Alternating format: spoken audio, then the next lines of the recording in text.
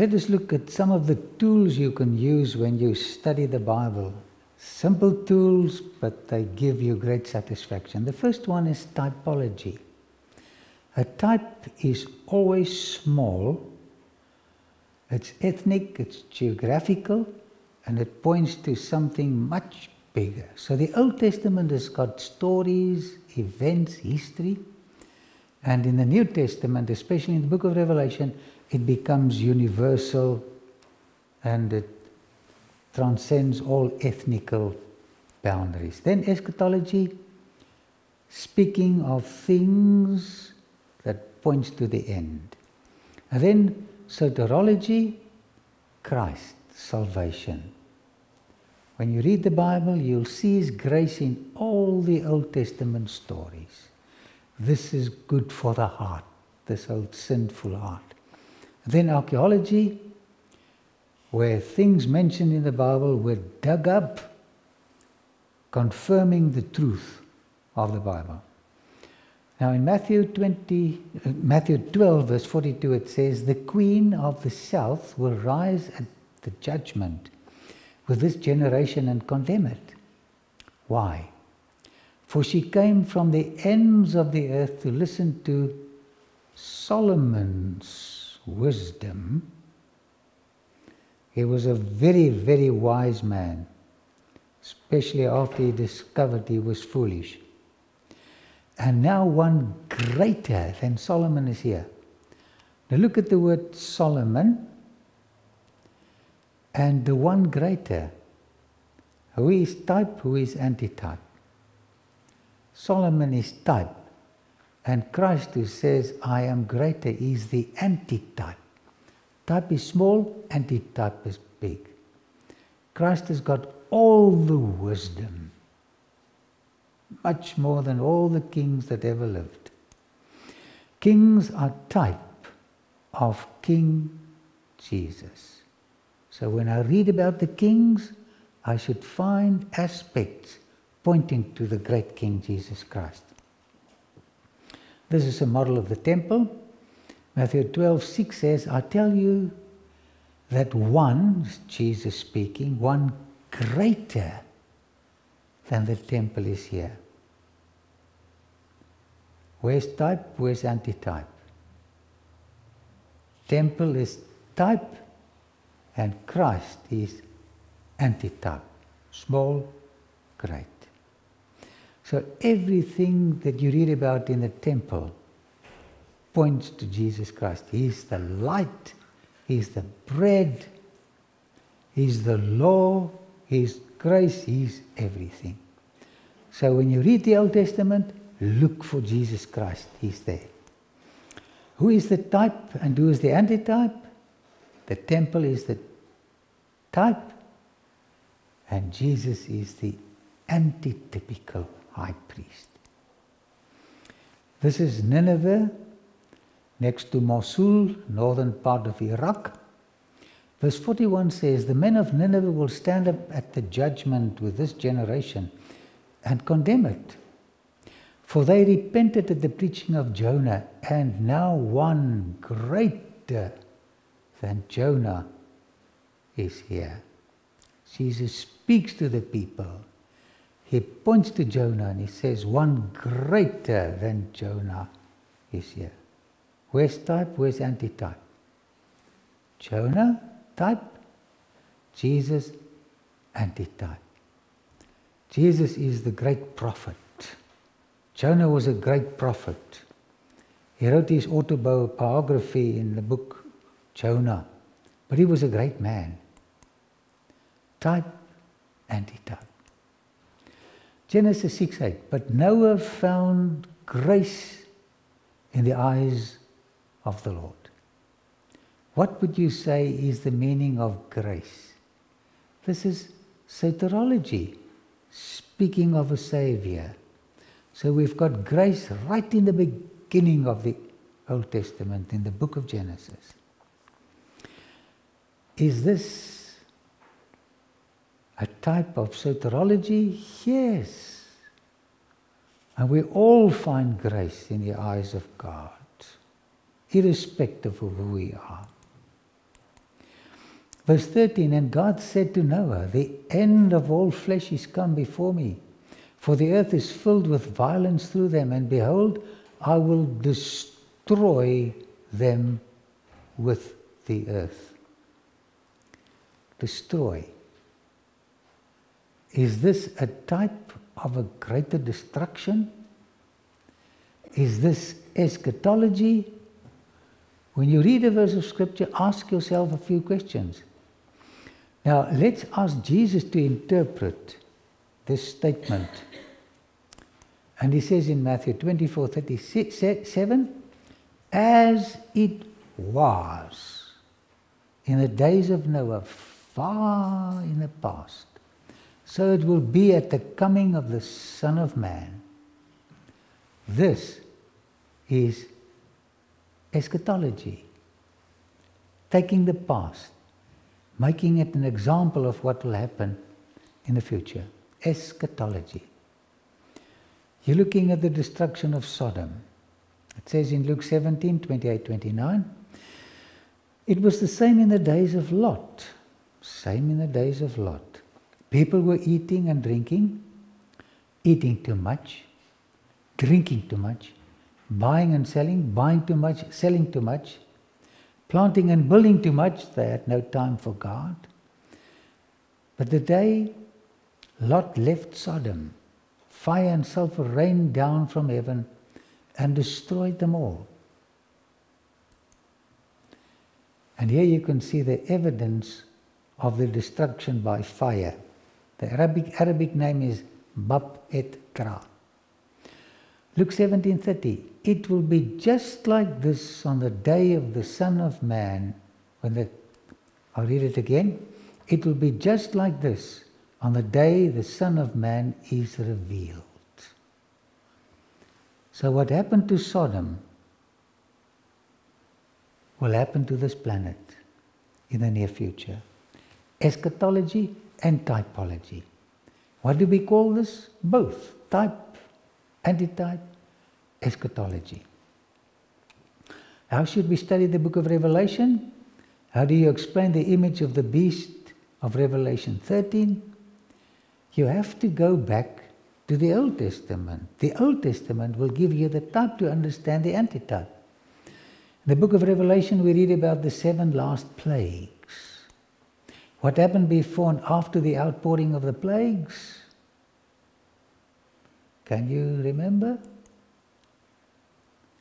How many types, examples of plagues do we have in the Old Testament? So here we have the antitype, the great. But there are 2 other types in the Old Testament that explains the plagues of the book of Revelation. The falling of the 10 plagues in the time of Moses are types of the antitypical plagues of the book of Revelation. What are antitypes? Antitypes is the final event. Do we find early Egyptian plagues in the Bible? Could they perhaps be types of the 10 Egyptian plagues? In other words, were there plagues before the 10 plagues fell on Egypt? Let's investigate Abram's presence in Egypt. Now, Abram is also a type of the end-time Abrams. Abram was called out of Babylonia. In Revelation 18 verse 4 says, come out of her, my people, out of Babylon. Not physical Babylon, but mystical Babylon. This Bedouin boy took me to Serabit al-Qadim. I did research on Proto-Sinaitic script, but I found something interesting here. I found a relationship between Abram and the site that I visited here. What do these hieroglyphics tell us? Egyptian hieroglyphics. They tell us about Pharaoh Amenhotep III, or is also called Sesostris III, son of Senusret III. this temple was built by the son of this famous father, Sennacherib III, a mighty pharaoh. Now, who was this Sennacherib III, or Sesostris III? He was a co-ruler with his son. Just remember this fact. 2 co-rulers. We're looking at types that's going to build up to a great antitype. He was also the Pharaoh who took Sarah into his harem, on whom the plagues were visited. Remember, Abram is a type of the end-time Abrams who are called out of Babylon. Can we expect co-rulership from the Pharaoh during the 10 plagues? Can we expect this end-time co-rulership, the antitype? If you have the type here, you will have the antitypes build up to something bigger.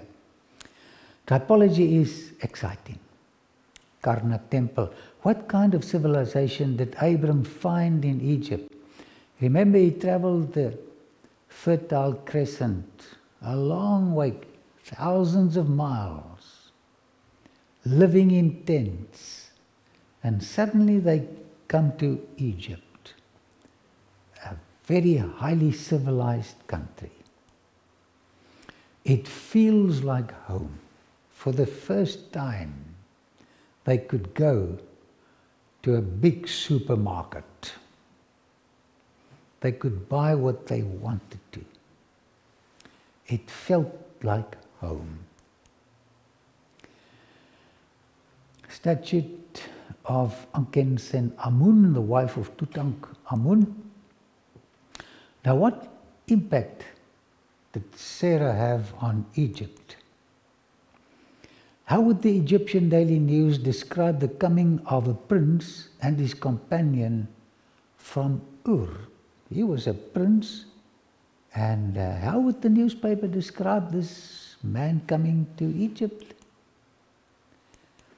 The editor would have made mention of Abram's sister as one of the most attractive women ever to visit Egypt. Is this how Abram introduced her? Now, Sarah had a lighter complexion than the Egyptian woman. Why did Abram lie, telling people she's my sister?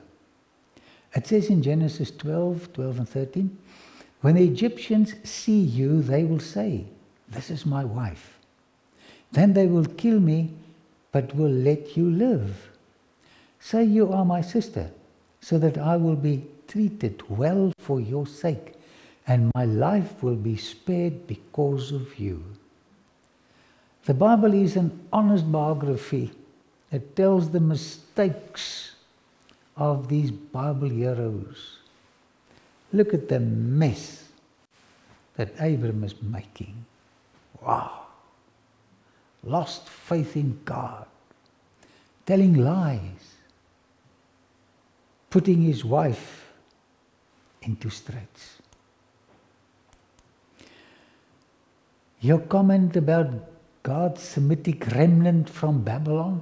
Remember, he was the last person to remain faithful to God. The descendants of Ham and Japheth all became polytheists, and the Semitic clan also became polytheistic, worshipping many gods. Even Abram's father Terah became a worshipper of strange gods. Abram was the last, the remnant. And now we've got to connect type and antitype. Did the remnant do well? No, not at all. Genesis 12, 14 and 15, when Abram came to Egypt, the Egyptians saw that she was a very beautiful woman. And when Pharaoh's officials saw her, they praised her to Pharaoh, and she was taken into his palace. Your Majesty, We've never seen a more beautiful woman than this. We recommend her. And maybe they would get a little something for recommending another wife for the harem. It is such an experience when you walk on the ruins of the temple and the harem of Pharaoh Sennacherib III, contemporary of Abram. Why do we tell lies? When we lose faith in God, we lie. If we have faith in Him, we are truthful. Dashur, where the drama occurred, how did Pharaoh reward Abram for releasing his sister? So when they came to take Sarah, he said, well, have my sister. Genesis 10:16. He treated Abram well for her sake. And Abram acquired sheep, cattle, male and female donkeys, manservants and maidservants, and camels. He became a multimillionaire in one day. He had all the wealth. But he lost his grip on God, and spiritually he was bankrupt. This is the dilapidated pyramid of Sennacherib III. What should have happened to Abram for misrepresenting the character of God? This was a bad mistake. What should have happened to him? Do you think he deserved punishment like plagues for doing this to Sarah? Misrepresenting God? Yes. He needed a good hiding. How did God treat his repentant son? And here's a beautiful message. Where did the plagues fall? This is interesting. It should have fallen on Abram, but where did it fall? Let's go back to the ruins of the palace of Pharaoh Sennacherib III. Genesis 12:17. And the Lord plagued Pharaoh and his house with great plagues because of Sarah, Abram's wife. What a paradox. Abram should have gotten the hiding, and now the Pharaoh gets it. Why didn't Sennacherib III execute Abram? How did he treat Abram? Is type going to explain the antitype? Yes. Genesis 12:18-20. So Pharaoh summoned Abram. Come here. What have you done to me? He said. Why didn't you tell me she was your wife? Why did you say, she's my sister, so that I took her to be my wife? Now then, here is your wife. Take her and go. Then Pharaoh gave orders about Abram to his men, and they sent him on his way with his wife and everything he had. The paradox of God's grace. I cannot fathom it. Gerar, where Isaac was born, what does the psalmist say about the plagues? Psalms 105:14 and 15. He suffered no man to do them wrong. Yea, he reproved kings for their sakes, saying, touch not mine anointed, and do my prophets no harm.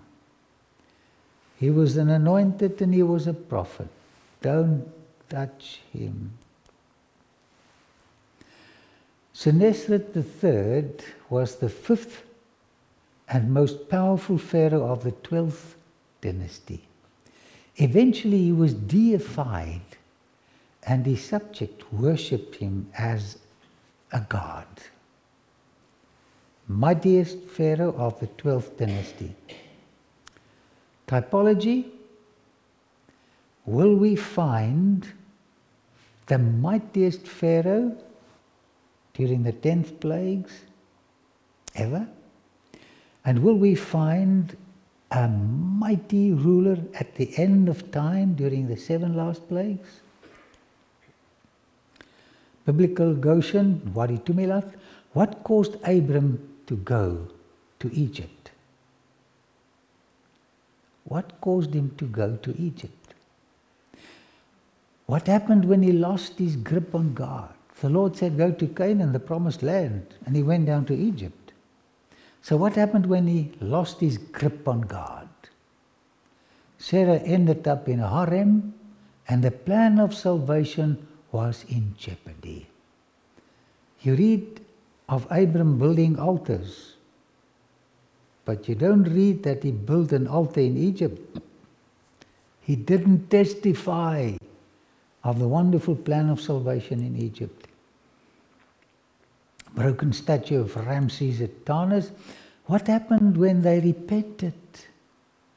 Him and Sarah said, God, we're sorry. They wept and they repented. When that happened, the plagues fell on the unrepentant and not on the repentant. They left for Canaan with gifts from the Pharaoh, camels, donkeys, male slaves and female slaves. And one of the female slaves' name was Hagar. Beautiful. Typology. Will Israel, during the 10 plagues, leave with wealth? And will the end time people during the 7 last plagues leave this planet with wealth? Typology says yes. Are you afraid of disappointing God like Abram did? We don't want to disappoint him. There are certain temptations I'm very wary of. We've all got our weak points. And sometimes we wonder, will we make it or will we not make it? Now, Abram's experience reveals God's grace to those who try, but who falter and fall. In the little book Steps to Christ, it says that God does not look at the periodic fall of a person, but the trend of his life, where he's heading to. And I like this. We serve a marvelous God. Type brings hope to the antitypical end-time Abrams, which may falter and fall, but who gets up again. Grace is not about fairness. Grace is not about fairness. You cannot understand it. It's illogical. When we repent, the plagues fall elsewhere. Soterology, typology, eschatology, it's all in the story of Abram. Sheep at Hebron. What did Jacob do when he faced hunger like his grandfather? It's a sad story. Exactly what Abram did. He went down to Egypt.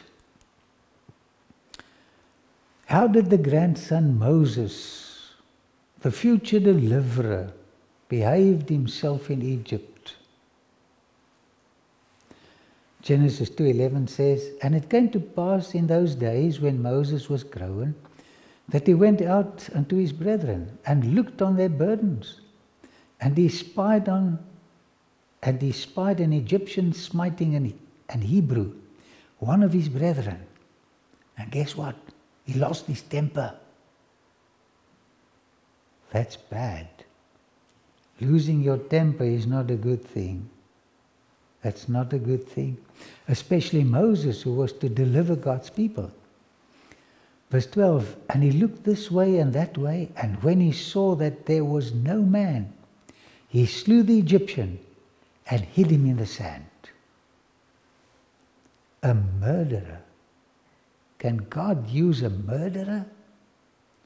Can God use you and me?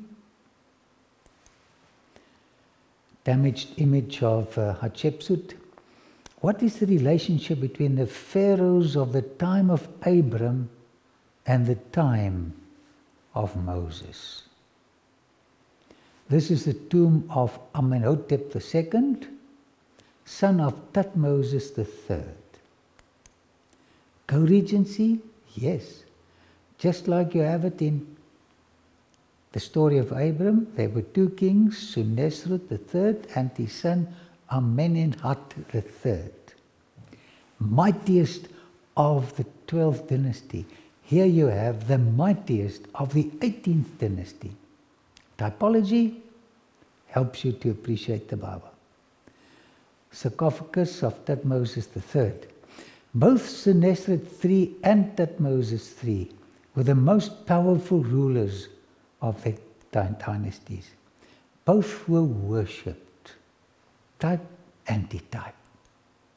Typology helps you to appreciate the Bible. Does the Nile remind you of one of the plagues? Which one was it? First one. Now, did Moses deserve to be punished? Yes. Why? He, as the future leader, killed a man and buried him. This was a shameful act. But why did the plagues fall on Pharaoh and not on Moses?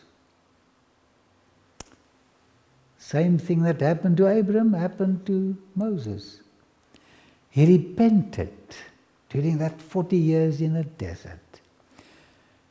But Pharaoh hardened his heart. Repentance, transfer the plague somewhere else. This is God's grace. The revelation of God's grace in the time of Abram was repeated in the time of Moses. What about you and me? If we repent, the plagues are transferred to our enemies. The curse is transferred also to Jesus Christ. Abram left Egypt with wealth. What about Moses and the Israelites? What does typology teach? They also will leave with wealth. And this is what Exodus 3:21-22 says. And I will make the Egyptians favorably disposed toward this people, so that when you leave, you will not go empty-handed. Every woman is to ask her neighbor and any woman living in her house for articles of silver and gold and for clothing, which you will put on your sons and daughters, and so you will plunder the Egyptians. They left with the wealth of the Egyptians. What will happen after the outpouring of the end-time plagues? We are going to leave with wealth. Which church was represented here? Laodicea. This is the last church. What is the spiritual condition of this church?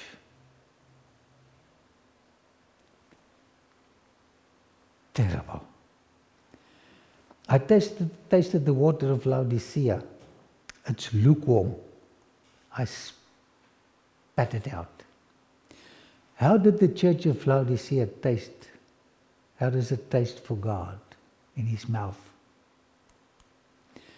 It says in Revelation 3:15 and 16, I know your deeds, that you are neither cold. It's nice to have a cool drink when it's hot. Nor hot, and when it's cold you appreciate a hot drink. I wish you were either one or the other. So because you are lukewarm, neither hot nor cold, I'm about to spit you out of my mouth. Bomakale, Laodicea. detestable, self-righteous, content. This is a terrible, sinful state. What do they deserve, Laodicea? Plagues, punishment. Like Abram, Moses, they too deserve it. But what's happening? What do the types teach?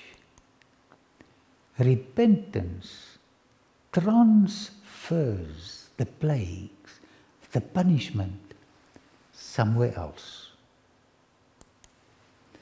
The types of the Old Testament find their antitypical fulfillment in the book of Revelation. Can we expect two similar cruel tyrants in the near future? Revelation 13:2, the beast I saw resembled a leopard, but had feet like those of a bear and a mouth like that of a lion. It takes this from Daniel chapter 7. The dragon gave the beast his power and his throne and great authority. Will this beast have a co-ruler like the persecuting pharaohs in the time of Abram and the time of Moses? What does typology teach us? Yes. Verse 11, then I saw another beast coming out of the earth. He had two horns like a lamb, but he spoke like a dragon. He exercised all the authority of the first beast on his behalf and made the earth and its inhabitants worship the first beast whose fatal wound had been healed.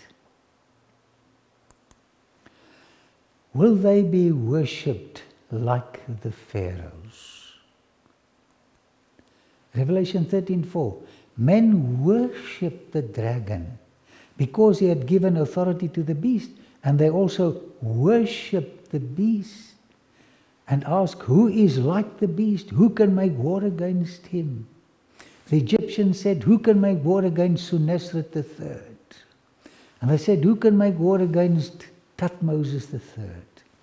So the echoes of the Old Testament finds their fulfillment in the book of Revelation. Will the plagues be poured out on the woman, the remnant church, Laodicea? No. Why not? The types say it will not happen. She will repent like Abram. She will repent like Moses. It says in Revelation 12:11, they overcame him. That's Laodicea. By the blood of the Lamb and by the word of their testimony. They did not love their lives so much as to shrink from death. They will repent like Abram, like Moses. Is there hope for Laodicea? Hope for us? The prophecy says Laodicea will repent. That's good news. Revelation 15 and 16 tell about the 7 last plagues that will fall on the unrepentant. What will happen next according to typology after the plagues? Abram was liberated from Egypt. Israel was liberated from Egypt. Will we also be liberated from this Egypt of sin and slavery? Typology says yes. The undeserved Abram and Moses left Egypt with an abundance of wealth. With what kind of wealth will the redeemed depart from this Egypt of bondage after the falling of the 7 last plagues? Here is the wealth. Revelation 21:4. He will wipe away every tear from their eyes. When grief ends in your life, you will be wealthy. There will be no more death, or mourning, or crying, or pain, for the old order of things has passed away. This is real wealth, not the car I drive, not my bank account. This is wealth. After the plagues, I will have this wealth. a permanent departure from the bondage of pain to the wealth of eternal happiness. What indescribable wealth! From the bondage of mortality and death to the wealth of the tearless immortal life with Jesus. My weak and faltering friend, will you ever make it to heaven? When you look at yourself, you've got doubts. But when you look to Jesus, you've got hope. Let your focus be at the right place. You don't have to miss heaven. Allow Jesus to get you there. How will Jesus get us into heaven? On Calvary, the plagues that should have fallen on us fell on him. We've had our punishment in Jesus Christ. He becomes the perfect Abram, the perfect Moses, the perfect Israel, and the perfect you.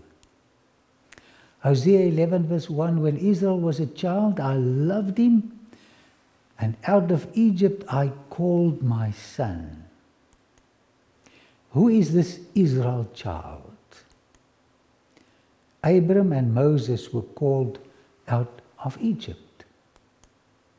How did they perform? They did not perform. They did not perform too well. Someone else had to flee, like Abram and Jacob, for survival to Egypt. Who was that? Jesus. He also fled there. Here in the shadow of the pyramids, Jesus spent his first 10 sinless years. Matthew 2 verse 13, when they had gone, an angel of the Lord appeared to Joseph in a dream. Get up, he said, take the child and his mother and escape to Egypt. Stay there until I tell you, for Herod is going to search for the child to kill him. And here the three of them fled to Egypt. Was Jesus, like Abram and Moses, called out of Egypt? Yes. Type, antitype, type, antitype. What was his moral status when he left Egypt? Like Moses, Abram? No, he was perfect. Immaculate, victorious on our behalf. Matthew 2 verse 14 and 15. So he got up, took the child and his mother during the night and left for Egypt where he stayed until the death of Herod. And so was fulfilled what the Lord had said through the prophet. Out of Egypt I called my son. Where they failed, he succeeded. How do we get saved? Faltering, repenting, confessing sinners are being saved when they allow Jesus to cover them with his robe of perfect righteousness. It is a gift. The most difficult part is to accept the gift because we are so proud. We want to do our own thing. I invite you to accept heaven's salvation outfit right now. Father in heaven, we do not deserve your kindness, your forgiveness, your salvation, but you give it anyway. Thank you for being such a wonderful, good God. We praise your name. In Jesus' name, amen.